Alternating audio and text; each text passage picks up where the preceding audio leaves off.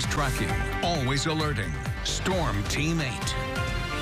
Quiet tonight for now, but we do have a system that's going to be rolling through between now and daybreak, and it's going to give us a quick chance of showers. So cold front is actually starting to move through West Michigan as we speak, and that's going to help our overnight lows land close to 50 near Grand Rapids and then in the 40s north of Grand Rapids especially.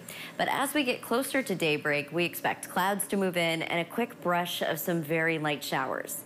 Now the overall atmosphere is pretty dry, so as the rain is coming down, we're not expecting a mist situation. Really just a few sprinkles, maybe a light shower, and that's about it.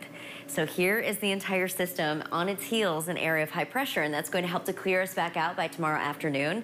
So we're going to see this move through, give us a quick splash of rain, and then move out just as early as it arrived. This is going to lead to sunshine after the quick shower chance on Friday morning, and then sunshine holds for us on Saturday. As for Sunday, we see a chance of some showers and storms really early, technically overnight Saturday into Sunday morning. And areas near and north of Grand Rapids continue to look like they're the most likely to see rain from that event. Now the Sunday system actually could deliver some downpours, but this one doesn't really look like it's going to do much overnight tonight into Friday morning. So here it is on your Futurecast. Notice this particular model run completely pulls it apart.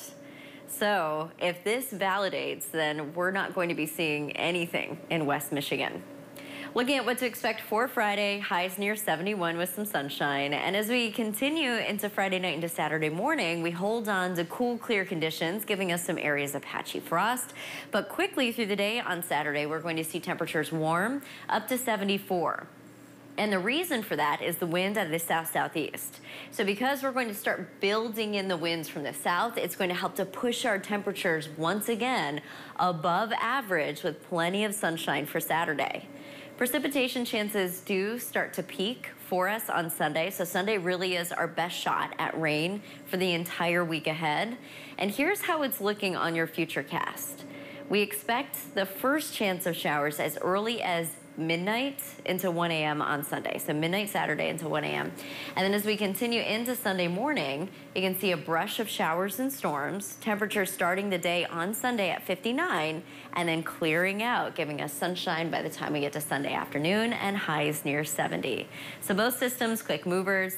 The one on Sunday could actually deliver some showers, storms, and downpours. And that's about it. Our best chance of rain for the week ahead with some 60s to follow. Stick around. Jack Doles is in next with sports.